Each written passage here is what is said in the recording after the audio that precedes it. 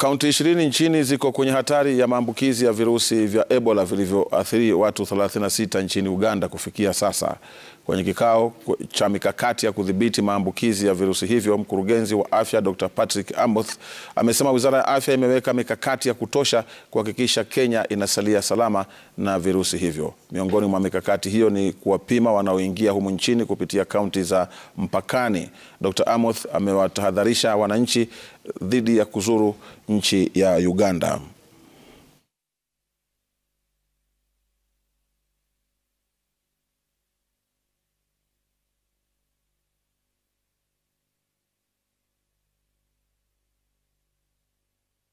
Surveillance efforts are in top gear, and everyone, if nothing is being left to chance.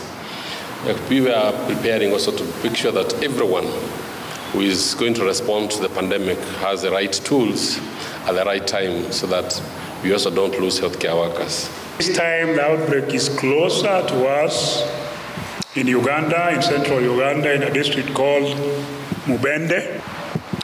And therefore, owing to these risks, we are implementing effective measures to ensure that we stop, one, the importation of the outbreak into Kenya, and two, if it does happen, then we put into place control measures.